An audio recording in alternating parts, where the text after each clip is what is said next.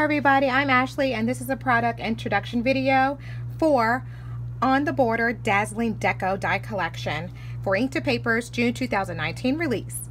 This die collection was illustrated and designed by Jennifer Campbell, and the die collection comes with two dies. These two dies here, you get the border version and a full version, like a cover plate style, and it retails for $26. And it's really cool that you get these two options for this Art Deco inspired design.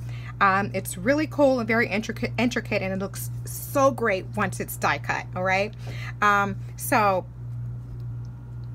here is some projects so you can see it, because you really can't see it in all its glory when it's like this. So I have the border here that's cut out like this, and this is how one looks. However, if you want to use just one, you could, or you can use two.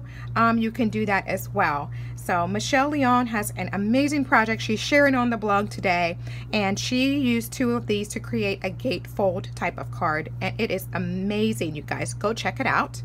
And also here, I wanted to show you, here is the full version I cut out from white cardstock. Look how beautiful that looks. It's amazing. I love that Art Deco style.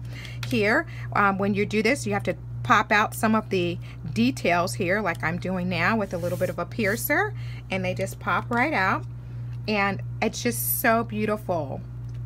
All right, here is one card that I made with it. I chose to cut it out from true black cardstock and then have that black and white contrast because it's matted right here on a white card front, and I just love the way it looks with that pop of yellow with those lemons. It really stands out. Really cool way to frame a design and to make a focal point without a lot of fuss. It's super easy to do. One run through your die cut machine and you really have got a standout card design just about started. All right, here is another option I use with just the border.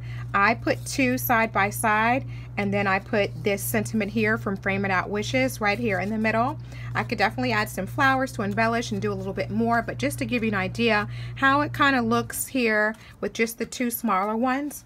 And you can create just a completely unique design this way as well, having them stand upright versus having them this way on a card design, because that's initially I think how Jennifer intended to design it, was to fit on a card front where it fits here on the bottom and or the top. However, there's another way you can use it too, like so. So many great options with these two simple dies called On the Border Dazzling Deco, which is a Art Deco inspired design. Very pretty, very intricate, and will definitely make you look like a rock star when you create cards with this on-trend Art Deco type of style that is definitely booming right now in the style industry.